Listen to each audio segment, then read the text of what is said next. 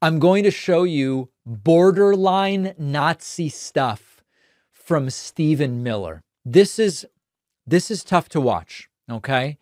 As Trump's rally, one of Trump's recent rallies in Colorado was approaching, Stephen Miller went up on the stage to do the dog and pony show and to get people worked up into a lather about brown people.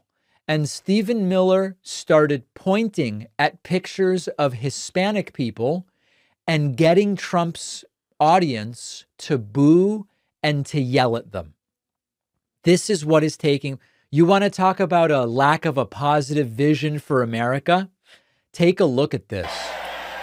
Look at all these photos around me. Are these the kids you grew up with? Are these the neighbors you were raised with?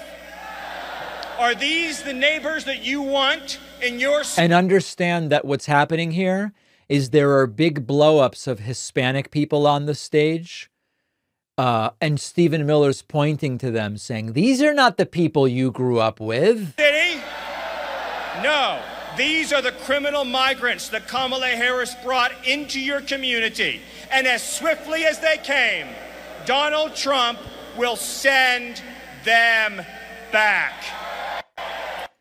They are weaponizing the crowd against individuals who, it's always so weird to say this, are visibly Hispanic. It's so stupid, right? But like, I'm Hispanic, but people would say, David, you're not visibly Hispanic because you're white passing and actually you're Jewish ethnically. And this is all such a mess. But I think we all understand what we mean when they've chosen images of individuals that are visibly Hispanic. As much as I cringe when saying that, I'm trying to describe it to you. And they get the crowd to point and to yell and to say, no, boo these people. Now, of course, if push came to shove, Stephen Miller and Trump and Jason Miller and the defenders would go, this isn't about just attacking Hispanic people. These particular Hispanic people committed crimes above and beyond just entering the country illegally. That's why we're focused on them. But then you say to them, oh, so are you telling me Trump won't deport? He won't persecute mothers and children, or he won't try to deport people who came here before they were legally adults? And then they go, well, listen, we don't yet know, and you got to come through the front door, not the back door. So when push comes to shove, yes, the blow-ups are of individuals that have been accused, not always convicted, but accused in many cases of committing particular crimes.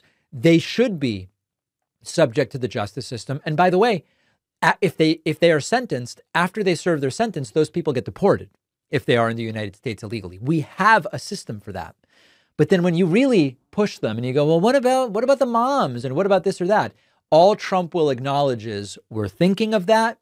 And you know that if we deport a mom, the liberal media will go crazy saying, oh, it's so mean, oh, it's so bad. Where it all starts is not at the nuance of policy. It's at Stephen Miller with blown up pictures of Hispanic people weaponizing a bloodthirsty crowd, working them up into a lather and getting them to yell and boo and point.